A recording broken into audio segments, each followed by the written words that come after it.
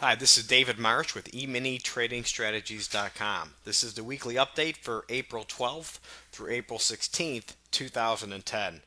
We had a pretty good week trading the S&P. We had two one and done days. Those were Monday and Tuesday.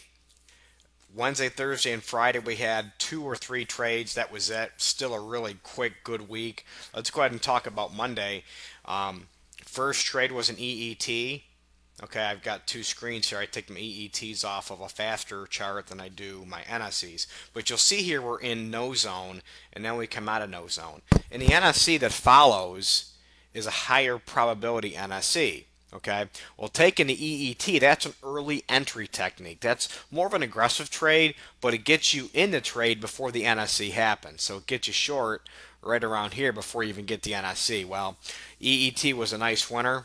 Either you're going for 4 ticks, but some traders would take a trade like this and trade for even more because once you got the NSE, you typically have about 3 or 4 ticks profit, and because it's a higher probability trade, you can even take more off that trade. Okay, so that was Monday. That was a nice one and done.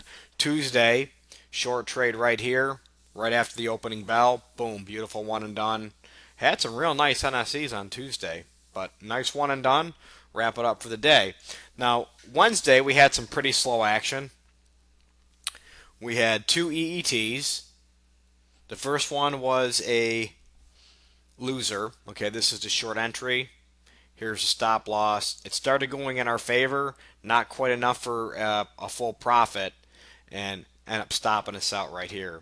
And then we had a short EET here, ran down real nice for a good 7 to 8 ticks profit. So we lost 3 ticks on this EET, recovered 8+ on that EET. Nice day on Wednesday. Now Thursday was a longer day for some. We had a report coming out at 1 or 2 o'clock in the afternoon. So depending on how you traded it, could have been a quicker day, or some just took a break and waited for after the reports. But the first EET was a losing trade. That was down 2 ticks. You see we have a long EET here.